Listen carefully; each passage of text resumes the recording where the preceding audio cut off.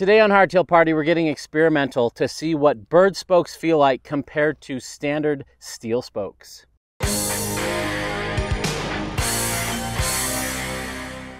I have a lot of wheel videos on my channel because wheels are one of the best ways you can improve the ride of your bike. If you want to pick my brain on wheels and chat and get my recommendations on what I recommend for you and where you ride, become a patron today. I do that over on Patreon. Today we've got two almost identical sets of Atomic FM30 wheels. One has traditional metal spokes and the second set has BERD spokes, those fibrous kind of string rope-like Dyneema HDPME, I think it's called. Anyway, the super ultralight spokes that are really strong. They're very expensive, and today we're going to compare them back to back. Let's talk about these wheels a little bit. These are from Atomic Carbon. I'm a big fan of Atomic Carbon. They are OCD with their wheels, and they do a really nice job building their wheels. This is using the Fusion fiber rim. This is the same rim you'll find on Revel, Evil, Chris King.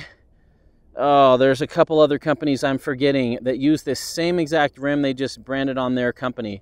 It's made in the US. It uses longer fibers and less resin. The idea, in theory, on paper, is that they're flexier and softer. I haven't found them to be super soft. They're softer than your traditional, really cheap Chinese rim, but they're not as supple as the very best of the best carbon rims. But it's really interesting to take a look at them. You can see the design. They've got these little arrow cutouts in these little sections, and they just keep repeating. Anyway, they're beautiful wheels, and Atomic's wheels are 99.9% made in America. I have a feeling the spoke nipples, or maybe it's the tape on them that's not made in America. But if you like supporting American, this is a great way to do it. These wheels have a 29 internal. So rather than compare weights online, I decided to weigh my entire wheels with tires, rotor, cassette on them. And man, wheels are a lot heavier than I thought. I've got over 10 pounds of just wheels and tires on this bike. It weighed 6.0 pounds. In grams, that's 2.7 kilograms or 2,720 grams. 6 pounds is just your back wheel. The front wheel came in at 4.94 pounds or 2240 grams with a 200 mil rotor. I'm running a dissector 29 by 2.4 3C on the front, and a specialized ground control 2.3 grid casing in the rear. All right, enough nerding out. That's just kind of the baseline. Let's go see what they ride like on the same exact trail. We're gonna take it down this trail, come back, swap wheels, and see if I can tell a difference. It's about a $600 price difference, and carbon wheels are already expensive. So are you gonna get $600 more performance out of it? Let's find out. All right, here we go. This is kind of our baseline. These ride softer than a lot of carbon rims, but not as soft as the softest ones. Thanks a lot. It's just me. Have a good day.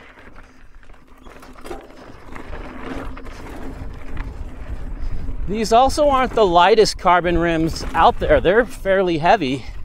A lot of people go carbon to save weight, and rotational weight's really where you feel it.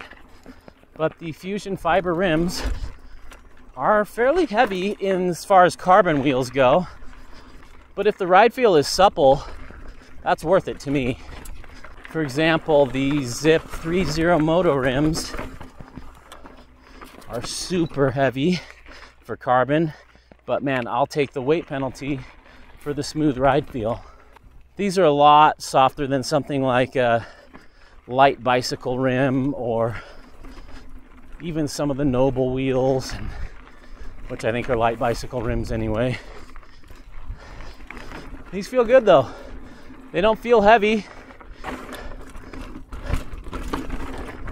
This feels good. I feel like I need a little lower tire pressure. Yeah, these are softer than 80% of the rims out there. They're just not blowing my mind soft. The Spinergy wheels, the Zips, are definitely softer. I got a whole video comparing 6 high-end wheel sets. Nice wheel though, they track well, they feel solid. Thank you, it's just me.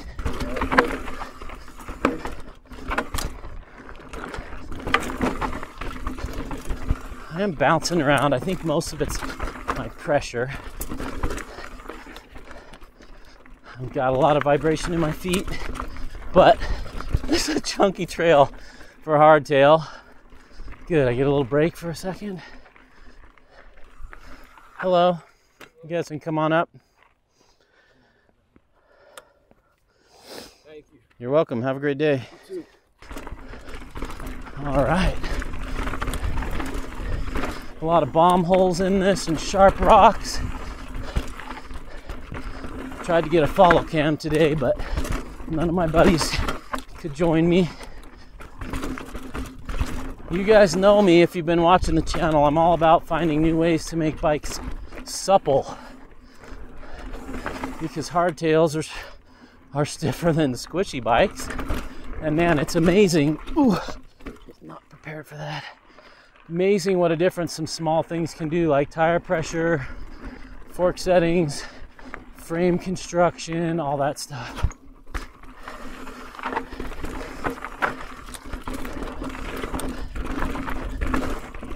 Yeah, man.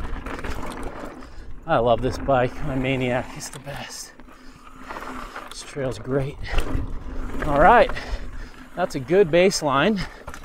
Now we're gonna come back with the same exact tires, same exact wheels, except for the BERD spokes and hub, and same exact tire pressures. So this is a rough trail. It doesn't show it very well on the GoPro. We've got no shadows on the trail, but there's a whole bunch of like 12 to 36 inch just drops into chunk, and it's dry and it's rocky and it's harsh on a hardtail. This is not ideal hardtail territory, but that's okay. Hardtails are super versatile, and I like to show that they can be ridden just about anywhere. But I did notice like my joints were pretty beat up at the end of that. Like my wrists and my hands, especially the palms of my hands, just had a lot of fatigue, just a lot of vibrations. I was running higher pressure than I normally do, so that's definitely contributing to it. But we'll see if I have the same feeling at the bottom of this. I may. We're not sure. My hypothesis is that these will be a little bit smoother. I don't know though, because usually I'm running a lot lower pressure, like, I don't know, 18 to 20 PSI instead of 22. So this wheel set has the BERD spokes. These ones are black. That's a little hard to see, but they are a weave, like a synthetic weave. So the front wheel came in at 2125 grams or 4.68 pounds. And the rear one came in a quarter-pound lighter at 5.77 pounds and 2,615 grams. Yeah, these are a quarter-pound lighter per wheel. That's a good thing. Lighter wheels are always better. But what it really comes down to is, can you feel that on the trail, and is it a noticeable difference? Let's go find out. I do notice, and I noticed it riding over here to the start of the trail, the lighter feel when you accelerate and climb. Like these wheels do feel noticeably lighter spinning up, and I think every single person would feel that. Now when you don't compare them back to back, probably not a massive difference, but when you are comparing them back to back, I'm convinced any rider that's been riding more than a year would definitely notice that lighter feel. They just spin up quicker. I know some of you have written to me saying you had a really stiff wheel set and then you put BERD spokes on them and it completely softened out the ride. Let's see if my experience matches yours. Oh, thanks a lot. Have a good day. It's weird, it's definitely quieter. The bike feels zippier. It wants to keep momentum a little better. Feels like there's a little less chatter, but we're not really in it yet. Here we go.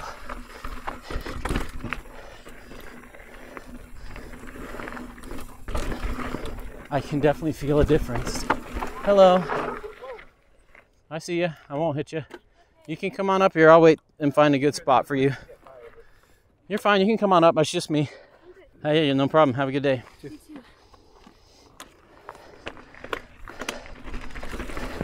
Welcome to Sedona. It's kind of hard to test things because there's always people on the trails, but here we go. I feel like I'm going faster. I don't know if I am. Way less harsh. It's still harsh, don't get me wrong.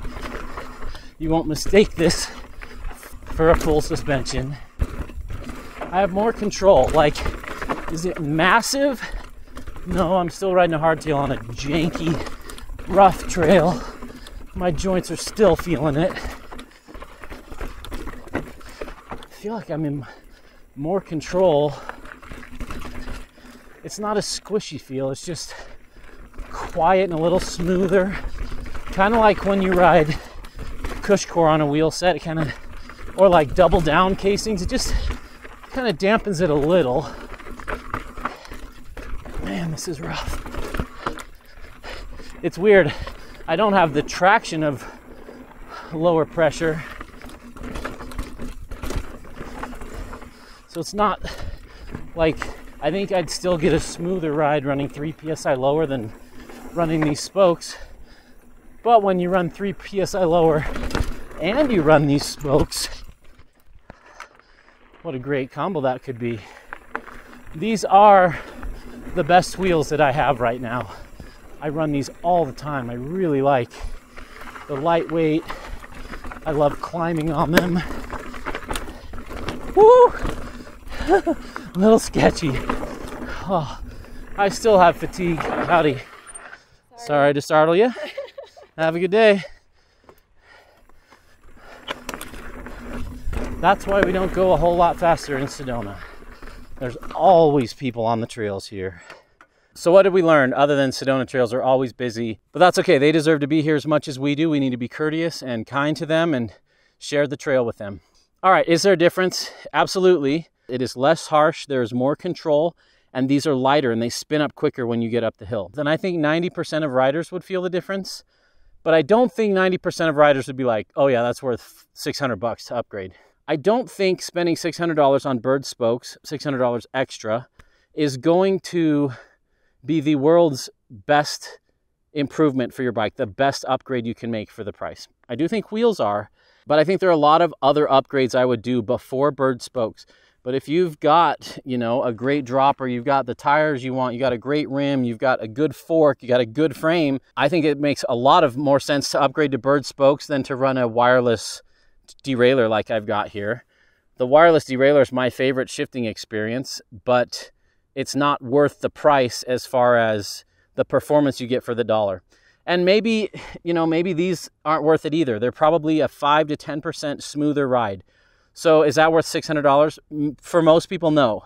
For those that want the best of the best, or that ride a ton, or this is your thing and you can afford it, by all means, go for it. Now on my full suspensions, wheels don't matter quite so much for me, wheel feel. I'm pretty happy with most wheels because my rear suspension's tackling most of the terrain. So for me on a full suspension, I would not, I'd put my budget somewhere else than on BERD spokes, unless I had, you know, a deep pockets, which I don't. But on a hardtail, it makes even more sense than on a full suspension because it gives the hardtail more of that feel that we love about hardtails. Efficient, light, zippy. You put power down and it goes. It really accentuates what makes a hardtail great. It's great on a full suspension too. I just don't think it's as noticeable. So if you're a full suspension guy watching this and you want to go for it, I mean, go for it. You're going to have better traction. It's going to be lighter. There are plenty of upsides, but I don't think it will be quite as night and day as it is on a hardtail. Mountain biking is an expensive sport, period, full stop, no matter what you do. Even if you buy entry-level $1,500 bike, you're still going to spend $100 to $300 on a helmet, shoes, gloves, glasses, backpack, repair kit. Like, it's an expensive sport. And truth be told, most hobbies are expensive these days. Whether you fish or you boat or you jet ski, you ski or snowboard, like whatever your thing is, you spend a lot of money on it. So if mountain biking is your thing and it's what you dream about before you go to sleep and it's what you work for and you can't wait for the weekend when you ride, little things like really nice wheels or the right tire compound for where you are make a huge difference.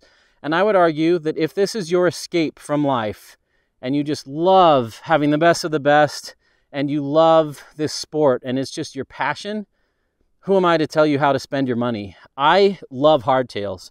I'm in a unique position where I get to try a lot of really cool stuff and experiment. I've had zero issues with them. I've got 3 wheels with BERD spokes on them. I hope to have many, many more because they're absolutely wonderful. If I had the budget, every single wheel set I owned would have BERD spokes. I really like them. And I was surprised that all things being equal, except for the spokes, there was a noticeable softer ride. So then the question is, could I take like a $600 cheap Chinese carbon wheel set and throw BERD spokes on it and make it wonderful?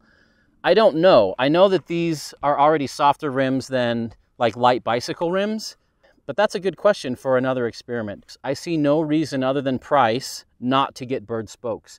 If you want to pick my brain about all sorts of these experimental things or get advice on what parts to put on your bike or what bike to buy next, become a patron today. That's how I support this channel, how I put groceries on the table for my family. This is my full-time job, and I rely on my wonderful patrons to make this possible.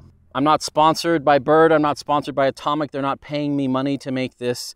Thankfully, Atomic sent these in so I could compare these back to back. Really appreciate them. Wayne's a great guy. If you need fat bike wheels, mountain wheels, road wheels, gravel wheels, and you want BERD spoke options, they do that as well. Really cool shop, building some awesome stuff.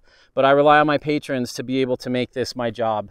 I intentionally don't pick up a lot of sponsors because I want to be able to review a lot of different stuff and stay neutral. So if you appreciate that and you appreciate things you've learned here and you've learned something, I've got a link to kick a couple bucks my way, or if you want to pick my brain, become a patron today, patreon.com/hardtailparty. Thanks for getting nerdy with me. This gave me a few new ideas for some new experimental videos. So stay tuned. Thanks for watching, everybody. There's a party in the mountains and you're invited.